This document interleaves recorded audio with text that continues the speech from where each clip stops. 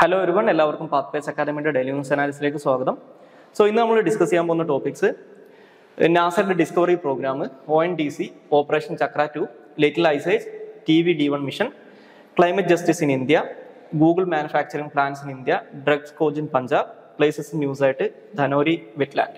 അപ്പോൾ അതിൽ ആദ്യം ഡിസ്കസ് ചെയ്യാൻ പോകുന്നത് ഡിസ്കവറി പ്രോഗ്രാം ഓഫ് നാസയെ കുറിച്ചാണ്. ഈ നാസയുടെ ഡിസ്കവറി പ്രോഗ്രാം എന്ന് പറയുന്നത് ബേസിക്കലി ഒരു സാധാരണഗതിയിൽ സ്പേസ് ഏജൻസീസ് ഒക്കെ നടത്തുന്ന തരത്തിലുള്ള വലിയ രീതിയിലുള്ള ഒരു ലാർജ് ഫ്ലാഗ്ഷിപ്പ് പ്രോഗ്രാം അല്ല. പകരം ഈ സയന്റിസ്റ്റുകളെ അവരുടേതായിട്ടുള്ള സ്പേസ് മിഷൻസ് ഡിസൈൻ ചെയ്യാനും ലോഞ്ച് ചെയ്യാനൊക്കെ സഹായിക്കുന്ന അല്ലെങ്കിൽ അതിനെ അവരെ കേപ്പബിൾ ആക്കുന്ന ഒരു പരിപാടിയാണ് ഈ പറയുന്ന ഡിസ്കവറി പ്രോഗ്രാം എന്ന് പറയുന്നത്.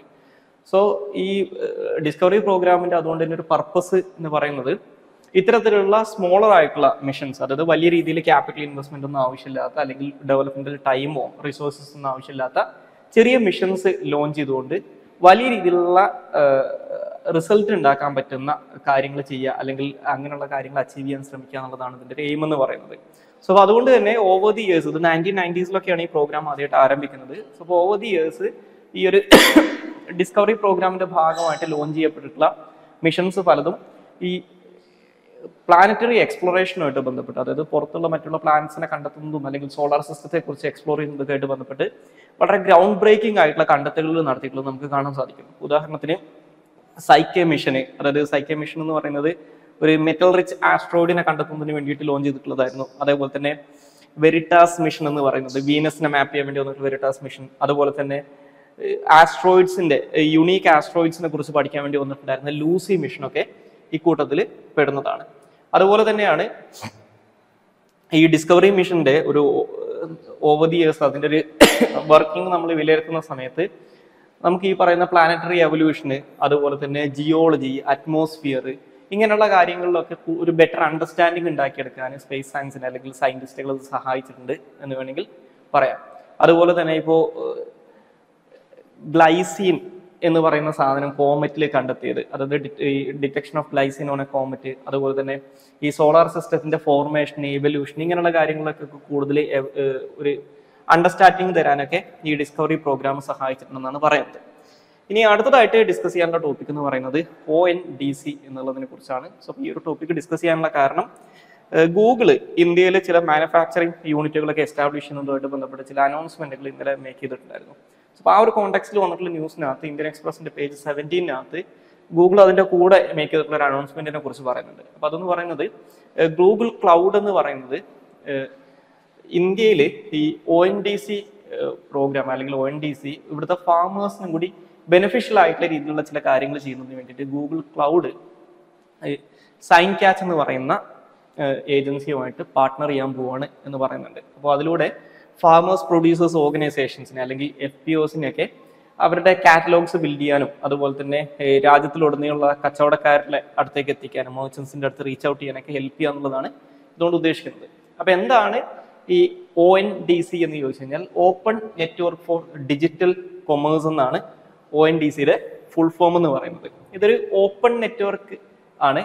അതിന്റെ പർപ്പസ് എന്ന് പറയുന്നത് ഈ ഡിഫറെന്റ് സെക്ടേഴ്സിൽ ലോക്കൽ കൊമേഴ്സ് ഫെസിലിറ്റേറ്റ് ചെയ്യുക എന്നുള്ളതാണ് ഇതിന്റെ ഒരു എയിം ആയിട്ട് അല്ലെങ്കിൽ അതിന്റെ ഒരു പർപ്പസ് ആയിട്ട് പറയുന്നത്. ഉദാഹരണത്തിന് മൊബിലിറ്റി, അതുപോലെ തന്നെ groceries, food ordering, hotel booking, ഇങ്ങനെയുള്ള കാര്യങ്ങളിലൊക്കെ ഇങ്ങനെയുള്ള ലോക്കൽ കൊമേഴ്സിനെ ഫെസിലിറ്റേറ്റ് ചെയ്യുക എന്നുള്ളതാണ് ഇതിന്റെ ഒരു പർപ്പസ് എന്ന് പറയുന്നത്. സോ ഈ ഒരു ONDC എന്ന് പറയുന്നത് basically department four promotion of industry and internal trade അല്ലെങ്കിൽ DPIIT എന്ന് പറയുന്ന കേന്ദ്ര ഗവൺമെന്റിന്റെ ഡിപ്പാർട്ട്മെന്റിന്റെ കീഴിലാണ് ഇനീഷ്യേറ്റീവ് സ്റ്റാർട്ട് ചെയ്തിട്ടുള്ളത്. ഈ DPIIT എന്ന് പറയുന്നത് basically ministry of commerce and ഇൻഡസ്ട്രിയുടെ കീഴിൽ വരുന്ന ഡിപ്പാർട്ട്മെന്റ് ആണ്.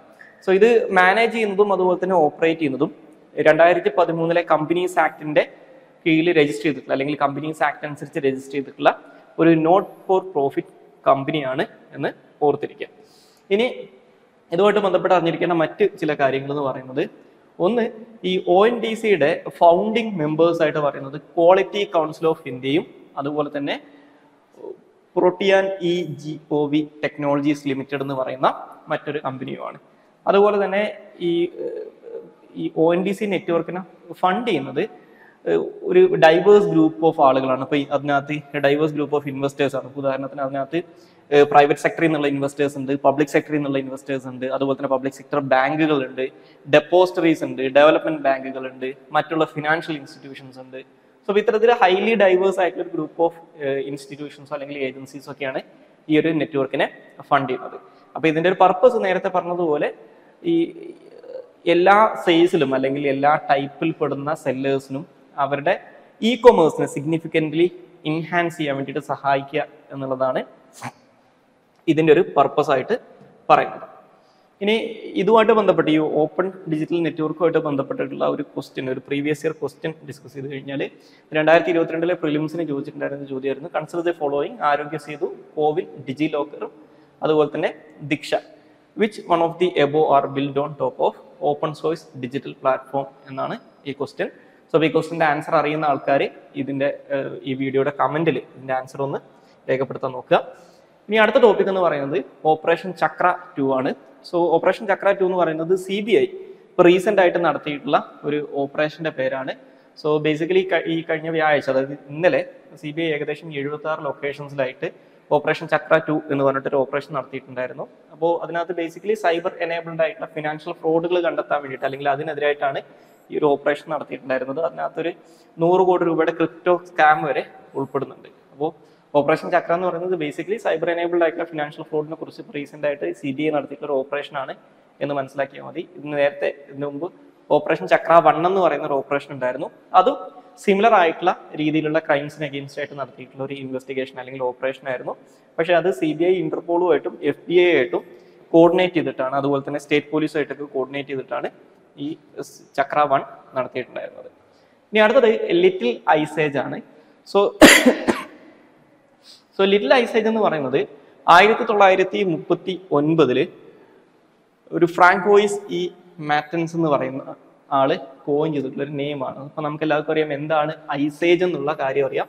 അതായത് ഭൂമിയുടെ സർഫസ് മൊത്തം മഞ്ഞ് മൂടി കിടന്നിരുന്ന പഴയ കാലഘട്ടത്തിനെയാണ് ഐസേജ് എന്നുള്ളത് വിശേഷിപ്പിക്കുന്നത്. ലിറ്റിൽ ഐസേജ് എന്ന് പറയുന്നത് ഇതിന് സമാനമായിട്ടുള്ള രീതിയിൽ ഈ 16th സെഞ്ചുറി തൊട്ട് 19th സെഞ്ചുറി വരെയുള്ള കാലഘട്ടത്തിൽ ചില ടൈം പീരിയഡ്സിൽ ഭൂമിയുടെ അന്തരീക്ഷത്തിലെ താപനില കുറയുകയും അതുപോലെ തന്നെ ചില ഏരിയാസിലൊക്കെ ഈ സ്നോ ഒക്കെ കൂടുകയും ചെയ്തിട്ടുള്ള അല്ലെങ്കിൽ വിന്റർ ഒക്കെ ടോട്ടലി കുറച്ചും കൂടി ഒരു കോൾഡർ പീരീഡ് ഉണ്ടായിരുന്ന ഒരു കാലഘട്ടങ്ങൾ ഉണ്ടായിരുന്നു ഈ 16ാം നൂറ്റാണ്ടിനും 19ാം നൂറ്റാണ്ടിനും ഇടയിൽ. അതൊരു കണ്ടിന്യൂസ് ആയിട്ടുള്ള കാലഘട്ടമല്ല, പകരം റിക്കറിംഗ് ആയിട്ട് പല പല സമയങ്ങളായിട്ടാണ് വന്നിട്ടുള്ളത്. ഉദാഹരണത്തിന് 1650, 1770, 1850 തുടങ്ങിയ കാലഘട്ടങ്ങളിൽ ഇത്തരത്തിലുള്ള ഒരു എന്താ പറയുന്നത് കുറച്ചും കൂടി സ്ലൈറ്റ്ലി കോൾഡ് ആയിട്ടുള്ള പീരിയഡുകൾ വന്നിട്ടുണ്ടായിരുന്നു. അപ്പൊ അതിനെയാണ് ലിറ്റിൽ ഐസേജ് എന്ന് വിളിക്കുന്നത്. അപ്പൊ ഈ ഒരു പീരിയഡ്സിന് ഇടയിലുള്ള കാലഘട്ടം എന്ന് പറയുന്നത് സ്ലൈറ്റ്ലി വാർമർ ആയിട്ടുള്ള, അതായത് കുറച്ചുകൂടി നോർമലി ഉള്ളതിനെക്കാട്ടിലും ടെമ്പറേച്ചർ കൂടിയ കാലഘട്ടം ആയിരുന്നു.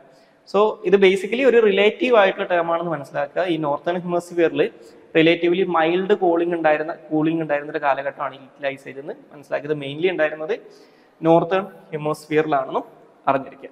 സോ നമ്മുടെ 20th സെഞ്ചുറിയത്തെ ആവറേജ് ടെമ്പറേച്ചറുമായിട്ട് കമ്പയർ ചെയ്യുന്ന സമയത്ത് 20th സെഞ്ചുറിയത്തെ ടെമ്പറേച്ചറിനെക്കാട്ടിലും ഒരു ഏകദേശം 1 ഡിഗ്രി സെൽഷ്യസ് വരെ ചൂട് കുറവായിരുന്നു ഈ ഒരു ലിറ്റിൽ ഐസേജിന്റെ കാലഘട്ടത്തിൽ എന്നാണ് പറയുന്നത്. അപ്പൊ ഈ ലിറ്റിൽ ഐസേജുമായിട്ട് ബന്ധപ്പെട്ട് പുതുതായിട്ട് നടത്തിയിട്ടുള്ള സ്റ്റഡീസ് അനുസരിച്ച് 1671 തൊട്ട് 1942 വരെയുള്ള കാലഘട്ടത്തിൽ നടന്നിട്ടുള്ള അല്ലെങ്കിൽ ആ ഒരു പീരിയഡിനെ കുറിച്ച് നടത്തിയിട്ടുള്ള ഈ ലിറ്റിൽ ഐസേജുമായിട്ട് ബന്ധപ്പെട്ടുള്ള സ്റ്റഡീസിനകത്ത് പറയുന്നത് ഈ ലിറ്റിൽ ഐസേജിന്റെ സമയത്തുണ്ടായിരുന്ന ഈ വെതർ കണ്ടീഷൻസ് അല്ലെങ്കിൽ ഇത്തരത്തിലുള്ള ടെമ്പറേച്ചർ എന്ന് പറയുന്നത് അല്ലെങ്കിൽ ഈ ഒരു റിലേറ്റീവ് കൂളിംഗ് എന്ന് പറയുന്നത് എല്ലായിടത്തും യൂണിഫോം ആയിരുന്നില്ല എന്നുള്ളതാണ് ഈ ഒരു സ്റ്റഡിയിലൂടെ കണ്ടെത്തിയിട്ടുള്ളത്. അതായത് വിചാരിക്കുന്നത് പോലെ യൂണിഫോം ആയിട്ടുള്ള കോൾഡ് ആൻഡ് ഡ്രൈ ക്ലൈമറ്റ് ആയിരുന്നില്ല എന്നാണ് പറയുന്നത്. അപ്പോൾ ഉദാഹരണത്തിന് ഇന്ത്യയുടെ വെസ്റ്റേൺ ഗട്ട്സിനെ കുറിച്ച് സ്റ്റഡീസ് നടത്തിയ സമയത്ത്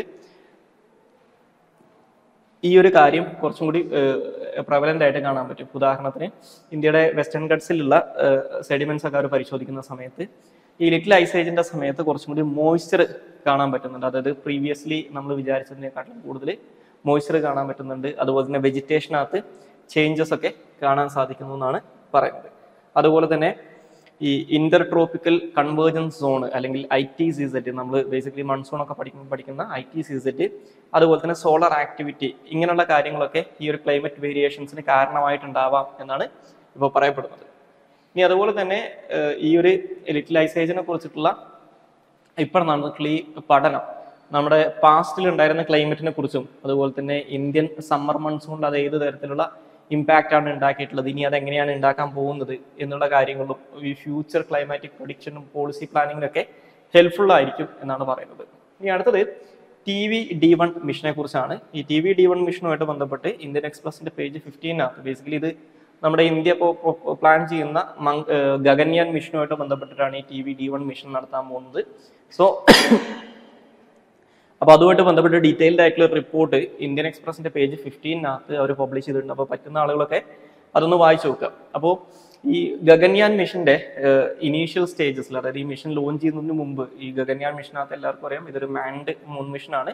അപ്പോൾ അതിന് മുമ്പായിട്ട് ഇതിന്റെ എസ്കേപ്പ് ക്യാപ്സൂൾ പോലുള്ള കാര്യങ്ങളുടെ റിലയബിലിറ്റി ടെസ്റ്റ് ചെയ്യുന്നതായിട്ടുണ്ട്. അപ്പോൾ അതിന്റെ മുമ്പ് ഈ ഗഗൻയാൻ മിഷൻ ആക്ച്വലി ലോഞ്ച് ചെയ്യുന്നതിന് മുമ്പ് ഇത്തരത്തിലുള്ള നടത്തുന്ന ടെസ്റ്റ് ലോഞ്ചുകളിലൊന്നാണ് ഈ TV-D1 മിഷൻ എന്ന് പറയുന്നത്. അപ്പോൾ ആ TV-D1 മിഷൻ ഈ അടുത്ത ദിവസങ്ങളിൽ ISRO കണ്ടക്ട് ചെയ്യുന്നു എന്നുള്ളൊരു വാർത്ത ഉണ്ടായിരുന്നു. അതിന്റെ അടിസ്ഥാനത്തിലാണ് ഈ ഒരു റിപ്പോർട്ട് അവർ തയ്യാറാക്കിയിട്ടുള്ളത്. സോ ബേസിക്കലി TV-D1 മിഷനകത്ത് അവർ ചെയ്യാൻ പോകുന്നത് ഈ ഗഗൻയാൻ മിഷനകത്ത് വരുന്ന ക്രൂ എസ്കേപ്പ് സിസ്റ്റം ഉണ്ടാവും, അല്ലെങ്കിൽ ക്രൂ എസ്കേപ്പ് ക്യാപ്സ്യൂൾ എന്ന് പറയും. ആ ക്രൂ എസ്കേപ്പ് സിസ്റ്റത്തിന്റെ പരീക്ഷണമാണ്, അല്ലെങ്കിൽ അതിന്റെ ടെസ്റ്റിംഗ് ആണ് ബേസിക്കലി TV-D1 മിഷനകത്ത് ചെയ്യാൻ പോകുന്നത്. അപ്പോൾ നേരത്തെ പറഞ്ഞതുപോലെ ഇതിന്റെ പർപ്പസ് എന്ന് പറയുന്നത് ഈ ക്രൂ മൊഡ്യൂൾ എന്ന് പറയുന്നത് ഗഗൻയാൻ മിഷന് വേണ്ടിയിട്ടുള്ള ക്രൂ മൊഡ്യൂൾ എത്രത്തോളം റിലയബിൾ ആണ്, അല്ലെങ്കിൽ അതിന്റെ പ്രവർത്തനം എങ്ങനെയാണ്, ഇങ്ങനെയുള്ള കാര്യങ്ങളൊക്കെ ഒരു real actually on the ground അല്ലെങ്കിൽ പ്രാക്ടിക്കലി ടെസ്റ്റ് ചെയ്യാണ് ഇതിനകത്ത് ചെയ്യുന്നത്. അപ്പോൾ ഇതിന് വേണ്ടിയിട്ട് ഒരു special single stage liquid rocket തയ്യാറാക്കിയിട്ടുണ്ട്. അപ്പോൾ അത് വെച്ചിട്ടാണ് ഇത് ആദ്യം ലോഞ്ച് ചെയ്യുകയും പിന്നെ ഈ പറയുന്ന ക്രൂ മൊഡ്യൂളിന്റെ കാര്യത്തെക്കുറിച്ച് പഠിക്കുകയും ചെയ്യുന്നത്. സോ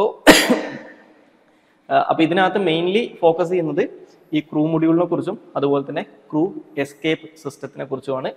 അപ്പോൾ അതിന്റെ ഭാഗമായിട്ട് അവരുടെ ക്വിക്ക് സോളിഡ് മോട്ടോഴ്സ്, അതുപോലെ തന്നെ ഈ ക്രൂ മൊഡ്യൂളിന്റെ ഫെയറിങ്സ് അല്ലെങ്കിൽ CMF എന്ന് പറയുന്നത്, ഇന്റർഫേസ് അഡാപ്റ്റേഴ്സ്, ഇങ്ങനെയുള്ള കാര്യങ്ങളൊക്കെ അതുമായിട്ട് അസോസിയേറ്റ് ചെയ്ത് വരുന്ന ചില കാര്യങ്ങളും ടെസ്റ്റ് ചെയ്യും എന്ന് മനസ്സിലാക്കുക. ഓക്കെ, അപ്പോൾ ഈ ക്രൂ എസ്കേപ്പ് മൊഡ്യൂൾ എന്ന് പറയുന്നത്, അല്ലെങ്കിൽ ഈ പറയുന്ന ക്രൂ എസ്കേപ്പ് സിസ്റ്റം എന്ന് പറയുന്നത് ബേസിക്കലി ഈ ഗഗൻയാൻ മിഷൻ ലോഞ്ച് ചെയ്യുന്ന സമയത്തൊക്കെ എന്തെങ്കിലുമൊക്കെ പ്രശ്നം പറ്റിക്കഴിഞ്ഞാലും അതിനകത്തുള്ള ആളുകൾക്ക് രക്ഷപ്പെടാനുള്ള ഒരു ഫൈനൽ ഓപ്ഷനാണ് ഈ ക്രൂ എസ്കേപ്പ് സിസ്റ്റം എന്ന് പറയുന്നത്. അപ്പോൾ അങ്ങനെയുള്ള കാര്യങ്ങളൊക്കെ ചെക്ക് ചെയ്യാണ് ബേസിക്കലി ഈ ടെസ്റ്റിലൂടെ ചെയ്യുന്നത്. ഓക്കെ, ഇനി ഇതുമായിട്ട് ബന്ധപ്പെട്ട് നമ്മുടെ ഇന്ത്യയുടെ സ്പേസ് മിഷനുമായിട്ട് ബന്ധപ്പെട്ട് വന്നിട്ടുള്ളൊരു പ്രീവിയസ് പ്രിലിംസ് ക്വസ്റ്റ്യൻ ആണ്. Consider the following statements. The Mangalyaan launched by ISRO is also called as Mars Orbiter mission, made India the second country to have a spacecraft orbit the Mars after USA, made India the only country to be successfully in making its spacecraft orbit the Mars in its very first attempt. So ഇതിന്റെയും answer അറിയുന്ന ആളുകൾ ഈ വീഡിയോയുടെ comment ബോക്സിൽ ഒന്ന് answer എഴുതിയിടുക. ഇനി അടുത്തത് climate justice in India എന്നുള്ള ടോപ്പിക്കാണ്. സോ ക്ലൈമറ്റ് ജസ്റ്റിസ് ഇൻ ഇന്ത്യയായിട്ട് ബന്ധപ്പെട്ട് ദ ഹിന്ദുവിന്റെ 10ാമത്തെ പേജിൽ, അല്ലെങ്കിൽ അവരുടെ എഡിറ്റോറിയൽ പേജിൽ ഒരു ആർട്ടിക്കിൾ അവർ പബ്ലിഷ് ചെയ്തിട്ടുണ്ട്. അപ്പോൾ ആ ഒരു കോണ്ടെക്സ്റ്റിലാണ് നമ്മൾ ഡിസ്കസ് ചെയ്യുന്നത്. അപ്പോൾ ഈ ക്ലൈമറ്റ് ജസ്റ്റിസ് എന്നുള്ളത് ഉദ്ദേശിക്കുന്നത് ഈ ക്ലൈമറ്റ് ചേഞ്ച് കാരണം ഉണ്ടാകുന്ന അഡ്വേഴ്സ് ഇമ്പാക്റ്റുകൾ എന്ന് പറയുന്നത് എല്ലാ ആളുകളെയും യൂണിഫോം ആയിട്ടല്ല അഫക്ട് ചെയ്യുക, അത് ഹൈലി അൺഈക്വൽ ആയിട്ടാണ് ആളുകളെ ബാധിക്കാൻ പോകുന്നത്. അപ്പോൾ അതിനെക്കുറിച്ചാണ് കൂടുതലായിട്ട് ഇതിനകത്ത് ഡിസ്കസ് ചെയ്യുന്നത്. അപ്പോൾ ക്ലൈമറ്റ് ചേഞ്ച് എന്ന് പറയുന്നത്, അതുപോലെ തന്നെ ഈ ക്ലൈമറ്റ് ചേഞ്ചുമായിട്ട് ബന്ധപ്പെട്ടുള്ള ക്ലീൻ എനർജിയിലേക്കുള്ള ട്രാൻസിഷനൊക്കെ ഈ പൂർ പോപ്പുലേഷനകത്ത് വലിയ രീതിയിലുള്ള ഇമ്പാക്റ്റ് ഉണ്ടാക്കും എന്നാണ് പറയുന്നത്. ഡിസ്പ്രൊപ്പോർഷനേറ്റ്ലി അവരെയാണ് ഇത് നെഗറ്റീവായിട്ട് ബാധിക്കുക എന്നാണ് പറയുന്നത്. ഇപ്പോൾ ഉദാഹരണം പറയുന്നത് ഈ ക്ലൈമറ്റ് ഇൻഡ്യൂസ്ഡ് ആയിട്ടുള്ള ഡ്രോട്ട്, അതുപോലെ തന്നെ അഗ്രിയറിയൻ ക്രൈസിസ്, അഫക്റ്റിംഗ് എക്കണോമിക് ആക്ടിവിറ്റീസ്, ഇതൊക്കെ ആദ്യം ബാധിക്കാൻ പോകുന്നത് ഈ നമ്മൾ മാർജിനലൈസ്ഡ് ആയിട്ടുള്ള അല്ലെങ്കിൽ സാമ്പത്തികമായിട്ട് പിന്നോക്കം നിൽക്കുന്ന വിഭാഗങ്ങളൊക്കെയാണ് ആദ്യം ബാധിക്കുക, അല്ലെങ്കിൽ അവർക്കാണ് ഇത് കൂടുതൽ അതിന്റെ ബുദ്ധിമുട്ടുകൾ ഉണ്ടാവുക എന്നാണ് പറയുന്നത്.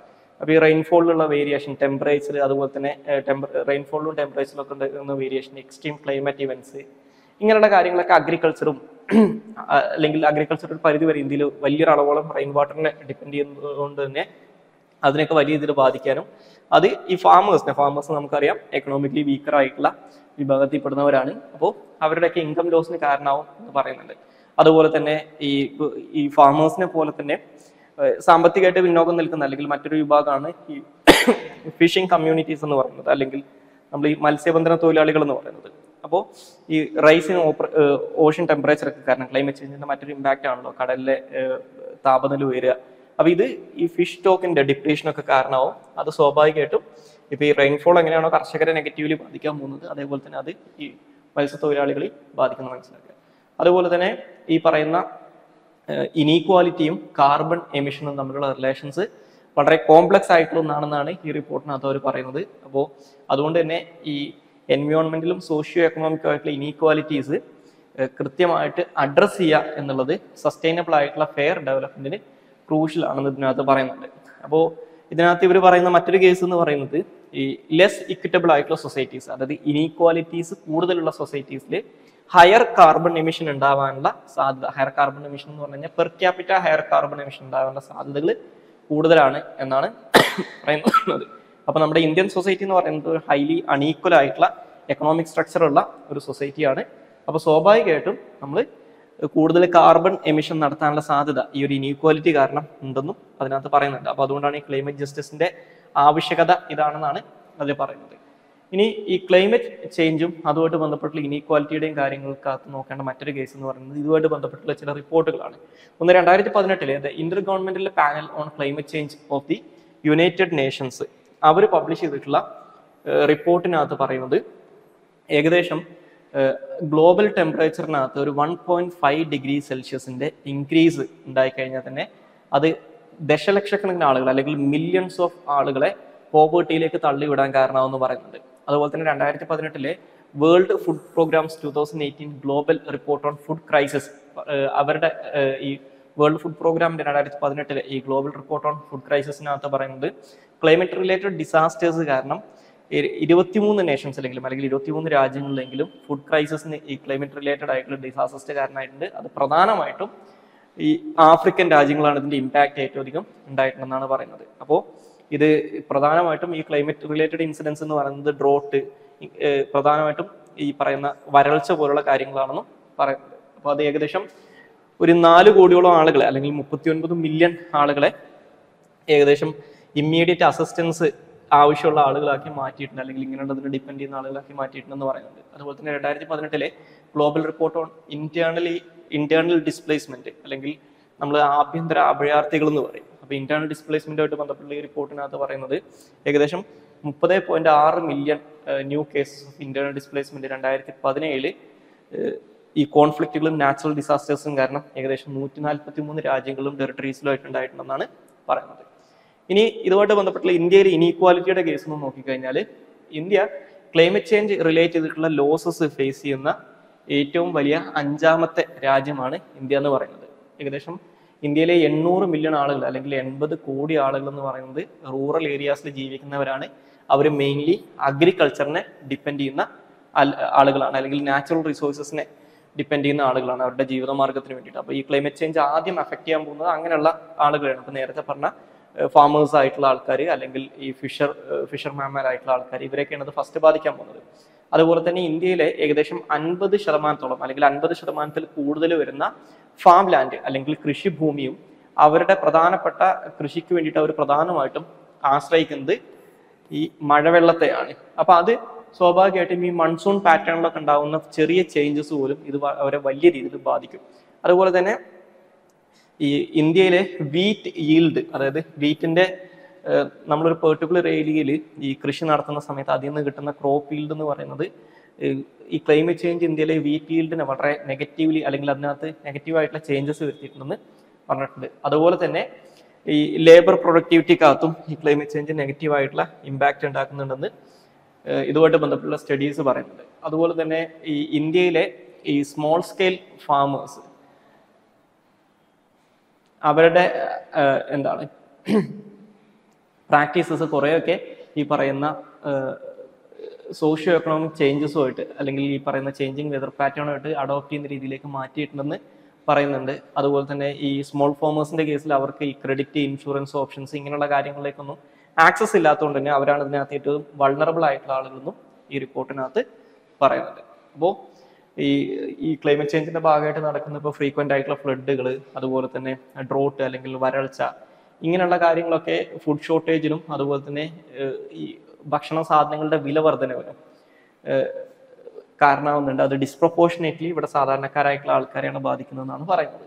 ഇനി അടുത്ത ടോപ്പിക്കായിട്ട് ഡിസ്കസ് ചെയ്യാനുള്ളത് Google manufacturing plans in India എന്നുള്ള ടോപ്പിക്കാണ്. സോ അപ്പോൾ ഇത് നേരത്തെ സൂചിപ്പിച്ചതുപോലെ ഞാൻ തുടക്കത്തിൽ പറഞ്ഞിട്ടുണ്ടായിരുന്നു, ഗൂഗിള് ഇന്ത്യയിലെ അവരുടെ മാനുഫാക്ചറിങ് യൂണിറ്റ് അല്ലെങ്കിൽ ഇന്ത്യയിലെ അവരുടെ ചില ഫോണുകളൊക്കെ ഇപ്പോൾ അവരുടെ പിക്സൽ 8 സ്മാർട്ട് ഫോണൊക്കെ ഇന്ത്യയിൽ മാനുഫാക്ചർ ചെയ്യുന്നതിനെ കുറിച്ചിട്ടുള്ള കാര്യങ്ങൾ റീസെൻ്റ് ആയിട്ട് അനൗൺസ് ചെയ്തിട്ടുണ്ട്. അതുപോലെ തന്നെ അവരുടെ ക്രോം ബുക്കിന്റെ മാനുഫാക്ചറിങ്ങും ഇന്ത്യയിൽ നടത്താനുള്ള പ്ലാൻസ് അവർക്കുണ്ടെന്ന് പറയുന്നുണ്ട്. അപ്പോൾ ആ ഒരു കോണ്ടെക്സ്റ്റിലാണ് ഇതിനെക്കുറിച്ച് പറയുന്നത്. അപ്പോൾ ഇത്തരത്തിൽ ഗൂഗിളിനെ പോലുള്ള ഒരു ഇന്റർനാഷണൽ ജയന്റ് അല്ലെങ്കിൽ ഒരു ബിഗ് കോർപ്പറേഷൻ ഇത്തരത്തിലുള്ള ഒരു അനൗൺസ്മെന്റ് മേക്ക് ചെയ്യുന്ന സമയത്ത് അത് ഇന്ത്യയിലെ മാനുഫാക്ചറിങ് സെക്ടറിനെ എത്രത്തോളം ഏത് രീതിയിലാണ് അല്ലെങ്കിൽ ഇത് സിഗ്നിഫിക്കൻസ് ഇന്ത്യയെ സംബന്ധിച്ചിടത്തോളം എത്രത്തോളം ഉണ്ടെന്ന് ചോദിച്ചു കഴിഞ്ഞാൽ, ഒന്ന് ഇന്ത്യൻ ഒരു ഗ്ലോബൽ മാനുഫാക്ചറിങ് ഹബ്ബായിട്ട് മാറ്റാൻ ഇത് സഹായിക്കും എന്ന് പറയാം. അതുപോലെ തന്നെ ഈ ഇത്ര ഗൂഗിൾ പോലുള്ള ബിഗ് കോർപ്പറേറ്റ്സിനെ അവർ സാധാരണഗതിയിൽ ഇപ്പോൾ ഗൂഗിൾ ആണെങ്കിലും ആപ്പിൾ ആണെങ്കിലും പ്രധാനപ്പെട്ട വെസ്റ്റേൺ കമ്പനീസ് എല്ലാം തന്നെ അവരുടെ പ്രൈമറി മാനുഫാക്ചറിങ് ഡെസ്റ്റിനേഷൻ ആയിട്ട് കണ്ടുകൊണ്ടിരുന്നത് ചൈനയാണ്. അപ്പൊ ചൈനയിൽ നിന്ന് ഡൈവേഴ്സിഫൈ ചെയ്യാൻ വേണ്ടിയിട്ട് അത് സഹായിക്കും. ഇന്ത്യയിലേക്കുള്ള ഇമ്പോർട്ട് കുറക്കാൻ, അതായത് നമുക്കറിയാം ഇന്ത്യ ഇത്രയും വലിയൊരു കൺസ്യൂമർ സ്റ്റേറ്റ് ആണ്, അല്ലെങ്കിൽ വലിയൊരു രാജ്യമാണ്, ഏകദേശം 140 കോടി ആളുകളുള്ള രാജ്യമാണ്.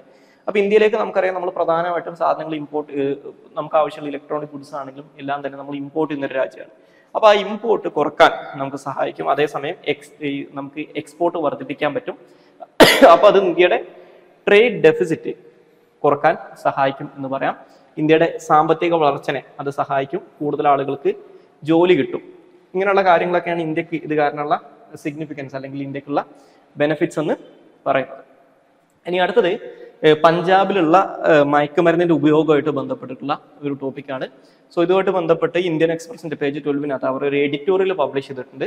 സോ ബേസിക്കലി ഈ പഞ്ചാബിൽ ഈ കുറെ കാലമായിട്ട് നിലനിൽക്കുന്ന ഒരു പ്രശ്നമാണ് ഈ ഡ്രഗിന്റെ ഓവർ യൂസ് എന്ന് പറയുന്നത്. അപ്പൊ അതിനുള്ള ഒരു പ്രധാനപ്പെട്ട കാരണം എന്ന് പറയുന്നത് ഈ പഞ്ചാബിന്റെ കേസിൽ നമ്മുടെ ഏഷ്യയിലെ ഏറ്റവും പ്രധാനപ്പെട്ട 2 ഡ്രഗ് ഏരിയാസ് ആണ്, അല്ലെങ്കിൽ പ്രധാനപ്പെട്ട 2 ഡ്രഗ് പ്രൊഡക്ഷൻ റീജൻസ് ആണ്. ഒന്ന് ഗോൾഡൻ ക്രസന്റ് അല്ലെങ്കിൽ ഡെത്ത് ക്രസന്റ് എന്ന് പറയുന്നതും, അതുപോലെ തന്നെ ഗോൾഡൻ ട്രയാങ്കിൾ അല്ലെങ്കിൽ ഡെത്ത് ട്രയാങ്കിൾ എന്ന് പറയുന്നതും. സോ ഇതിനെ ബേസിക്കലി അറിയപ്പെടാറുള്ളത് ഗോൾഡൻ ട്രയാങ്കിളും ഗോൾഡൻ ക്രസന്റും ആണ്. ഗോൾഡൻ ട്രയാങ്കിൾ എന്ന് പറയുന്നത് ഇറാന്, അഫ്ഗാനിസ്ഥാൻ, പാകിസ്ഥാൻ ഈ 3 രാജ്യങ്ങളിലെ ഹിൽ ഏരിയാസിനെ കണക്ട് ചെയ്യുന്നതാണ് ഈ ഗോൾഡൻ ക്രസന്റ് എന്ന് പറയുന്നത്. ഗോൾഡൻ ട്രയാങ്കിൾ എന്ന് പറയുന്നത് മ്യാൻമാർ, തായ്ലാന്റ്, ലാവോസ് എന്നീ 3 രാജ്യങ്ങളെ കണക്ട് ചെയ്യുന്ന നമ്മുടെ ഇന്ത്യയുടെ നോർത്ത് ഈസ്റ്റിന്റെ സൈഡിലുള്ളതാണ്. അപ്പോൾ ഈ പഞ്ചാബ് എന്ന് പറയുന്ന സംസ്ഥാനം കിടക്കുന്നത് ഈ ഗോൾഡൻ ക്രസന്റുമായിട്ട് അതിർത്തി പങ്കിടുന്ന പ്രദേശങ്ങളാണ്. അതുകൊണ്ട് തന്നെ പഞ്ചാബിൽ എന്ന് പറയുന്നത് ഇത്തരത്തിൽ ഡ്രഗ്സിന്റെ ആക്സസിബിലിറ്റി വളരെ ഈസി ആയതുകൊണ്ടും ഈ ഡ്രഗ്സ് എക്സ്പോർട്ട് ചെയ്യുന്ന ഒരു ഡെസ്റ്റിനേഷൻ ആയതുകൊണ്ടും ഈ പഞ്ചാബിൽ എല്ലാ കാലത്തും അല്ലെങ്കിൽ കുറെ കാലങ്ങളായിട്ട്, കുറച്ച് പതിറ്റാണ്ടുകളായിട്ട് തന്നെ ഈ ഡ്രഗ്സിന്റെ ഇഷ്യൂ ഉണ്ടെന്ന് നമുക്ക് കാണാൻ സാധിക്കും. അപ്പോൾ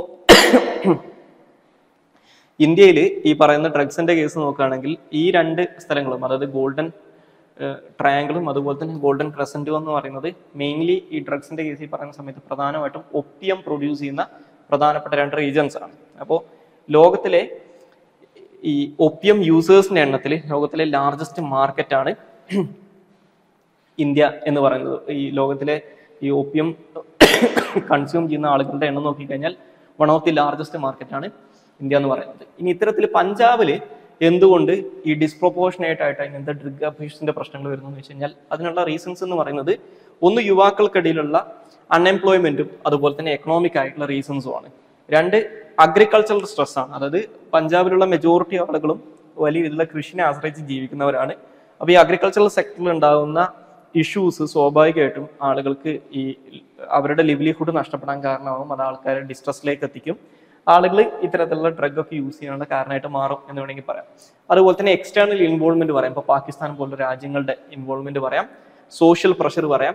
അതുപോലെ തന്നെ ഇത് ഇത്തരത്തിലുള്ള ഒരു വളരെ പ്രധാനപ്പെട്ട ഒരു മേജർ ഡ്രഗ് പ്രൊഡ്യൂസിങ് ഏരിയയുമായിട്ട് അതിർത്തി പങ്കിടുന്ന ഒരു മേഖല ആയതുകൊണ്ട് തന്നെ ഈസിലി അവൈലബിൾ ആയിരിക്കും. മറ്റൊന്ന് ഇതുമായിട്ട് ബന്ധപ്പെട്ടിട്ടുള്ള ലാക്ക് ഓഫ് അവയർനെസ്സും റിഹാബിലിറ്റേഷൻ ഫെസിലിറ്റീസും ആണ്. അതുപോലെ തന്നെ പറയാനുള്ള മറ്റൊരു കേസ് പൊളിറ്റീഷ്യൻസും അതുപോലെ തന്നെ ലോ എൻഫോഴ്സ്മെന്റ് ഏജൻസീസും പലപ്പോഴും ഇത്തരത്തിലുള്ള ഡ്രഗ് സ്മഗ്ലേഴ്സുമായിട്ട് ചേർന്നൊരു നെക്സസ് ഫോം ചെയ്യുന്നതും അല്ലെങ്കിൽ ഡ്രഗ് സ്മഗ്ലേഴ്സിനെ സപ്പോർട്ട് ചെയ്യുന്നതും പഞ്ചാബിലേക്ക് ഡ്രഗ്സിന്റെ അവൈലബിലിറ്റി കൂടാൻ കാരണമായിട്ടെന്ന് പറയാം. ഇനി ഏറ്റവും അവസാനമായിട്ട് ഡിസ്കസ് ചെയ്യാനുള്ളത് പ്ലേസസ് ന്യൂസ് ആണ്. അത് ധനൂരി വെറ്റ്ലാൻഡിനെ കുറിച്ചാണ്. സോ ധനൂരി വെറ്റ്ലാൻഡ് എന്ന് പറയുന്നത് ഉത്തർപ്രദേശിൽ ലൊക്കേറ്റ് ചെയ്തിട്ടുള്ള ഒരു വെറ്റ്ലാൻഡ് ആണ്. സോ ഇതൊരു പ്രധാനപ്പെട്ട ഒരു ബേർഡ് വാച്ചിങ് സ്പോട്ടാണ്.